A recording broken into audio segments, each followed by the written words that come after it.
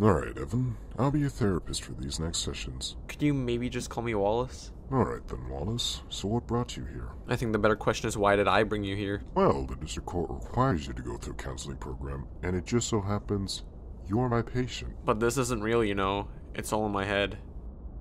Okay then. I'm not crazy, okay? I could literally just leave right now and make you disappear. Then why stay here?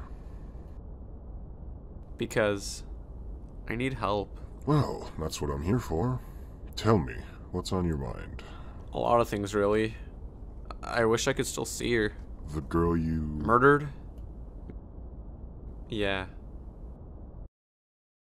We're gonna miss you too. Yeah, but it's time we moved on. We'll still show up every once in a while. Think of it like Misty and Brock in Pokemon. Except they played bigger, more important roles than we ever did. Don't blame me! It's not my fault Wallace didn't pay you guys enough. Speaking of which, how's he doing? Well, he hasn't been talking and he's been avoiding everyone. So I'd say normal. It doesn't get easier to accept it.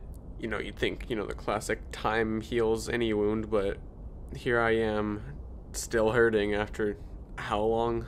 I just really miss her, I just want to tell her, how much she means to me still and just how much I care, but can't really do that when she's dead. The best thing you could really do is just cut her out of your life. I wish it was that easy, but I can't. And why is that? Because Ruby is a constant reminder of what happened that night. She's literally a representation of that girl now. Like, the cleaver in her head just brings me back to that night, and I can't do anything about it just because I live with her, and I try to avoid her as much as I can, but whenever I see her, I can't keep my eyes off her because she's all that remains of her. Well, can't you just make her disappear? I wish it worked that way, but it doesn't. Look, it takes too long to explain, so can I just explain it some other time? Well, let's take a step back for just a moment. You said you created this world where these people live in. Yeah, I drew it on pencil and paper, so that's why it's black and white.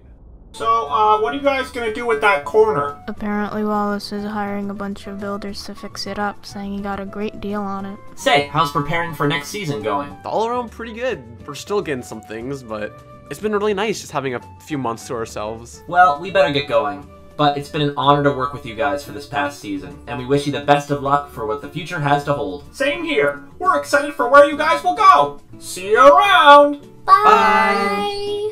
Have you ever tried to talk to them about the whole situation? You've acted pretty cold towards them from what you've told me.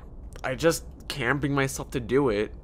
I just tell them I'm their landlord, so it makes some sense, but even then, they're asking more and more questions about the door, this world, me.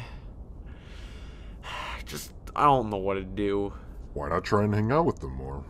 They're all you've got from what you've been saying. Even if it hurts you to look at that Ruby girl, you said your creations become their own people. So maybe she and the girl she's based off of are two completely different people. I don't know. Well, you've got some time to think about it, but that's all the time we have for today's session. Thank you. What's your name exactly? Just call me Noir. So, you're African American? Okay, that's enough for today. Well, this marks the beginning of a new chapter. They really weren't in all that many videos. Snowy! Hey, I just got a text from Wallace. Well, looks like Season 2 has officially begun. Hooray! Yo, I'm so excited.